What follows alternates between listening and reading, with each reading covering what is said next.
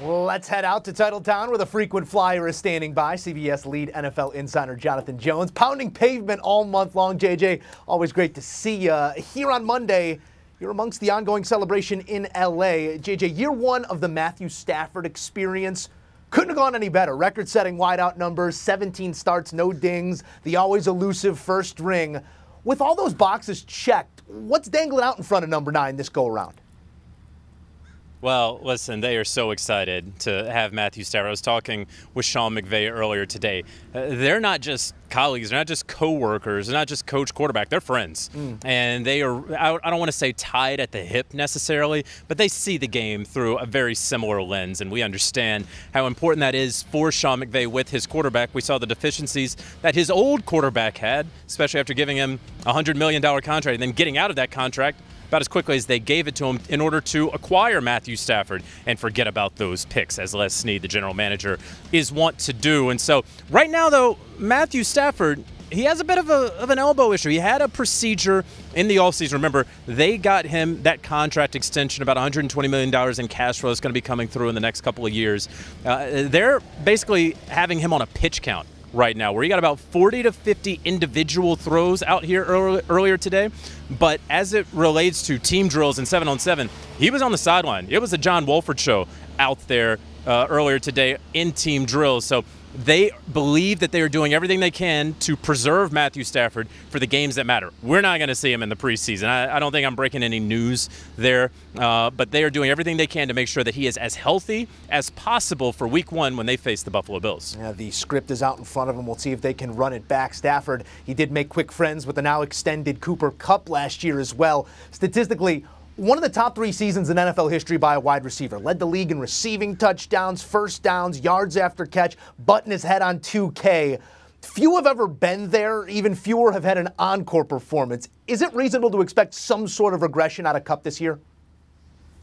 I think it's reasonable to expect that. In fact, I was talking with a very high-ranking Rams source earlier today when we were talking about Super Bowl hangover. And there was just the trueness of, hey, it's not reasonable to expect that the Rams can actually repeat as Super Bowl champions. Why is that? Well, it hasn't been done in nearly 2 decades. In the salary cap era, it's really only happened 3 times. And so because of that, and I say that to sort of transition into Copper Kupp, he had the greatest receiving season of all time. He won the Triple Crown. And do you think that you can just follow it up the next year and say, yeah, let's win the Triple Crown again? Never been done before. And so a regression, sure. I think if you are comparing numbers to numbers from 21 into what he's going to do in 22, one has to believe that he's going to come back down to earth. But we see right there the guys on the list. Jerry Rice is the only one who could ever imagine of putting together back-to-back seasons like that. And so Copper Kupp, very good.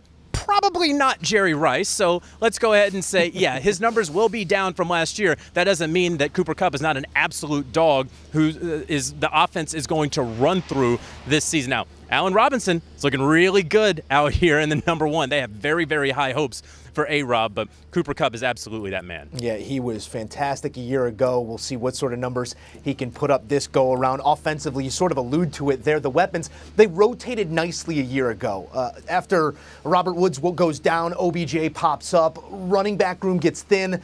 Cam Akers recovers from an Achilles at the rate of a White Walker. This year, they add Allen Robinson, the name you just uttered there, which will allow a longer leash here for Van Jefferson to get right. Reportedly, going to undergo a minor knee procedure on Tuesday after seeing a specialist on Monday. What can you tell us on that front? Yeah, so Van Jefferson, who had so far had a decent camp, he had a knee issue earlier. This is a different issue with the knee. Did see that specialist over the weekend, and so he will have surgery. They're calling it minor surgery. I've never had surgery. If I were to have surgery, I would probably not call it minor, but it's a knee tweak of some sort. He will have surgery. The timeline is unclear, but Sean McVay was very clear that it is up in the air, his availability for week 1. And so what does that mean? Well, they have a Ben Skoranek that's here who knows the system. They have a couple of guys who can fill in here at that wide receiver 3 position. But everybody's going to ask, how about OBJ? How about OBJ? I'm here to tell you that Odell Beckham Jr. is not going to be playing in the NFL in the first couple weeks of the NFL season. He's just not going to be right with that knee. And talking with folks around the league, talking with folks here, there's an expectation that, okay, week 10, week 11, he should be recovered. He should be ready to go. You're going to have to ramp him up and acclimate him, of course, but that's the area we're talking about with Odell Beckham Jr. It's also not going to be something where, oh, you're ready to play and you want to sign? All right, let's go ahead and give you the veteran minimum. Odell Beckham Jr. saw the money that Christian Kirk made from the Jacksonville Jaguars, and then whatever else has happened with the wide receiver market since then. So don't think that you're going to get Odell Beckham Jr., the guy with that really nice ring now, for the cheap. He's going to want to be paid commensurate to his level of play. Nothing minor, always major. When Jonathan Jones is in the building, JJ, we appreciate you breaking it all down. And here's a look at those previously alluded to odds to win it all this season, and the defending champs offering some serious value if you think they can go back-to-back with that battery of offensive weapons in tow. 12-1 is the number. The Bills are your odds-on favorite at half that value, 6-1, and the favorites with kick coming quick. Do you want a sports network that delivers everything that matters about the game? The highlights, the picks, the instant analysis, no yelling, no fake debates, no politics. Hit the subscribe button and never miss a moment.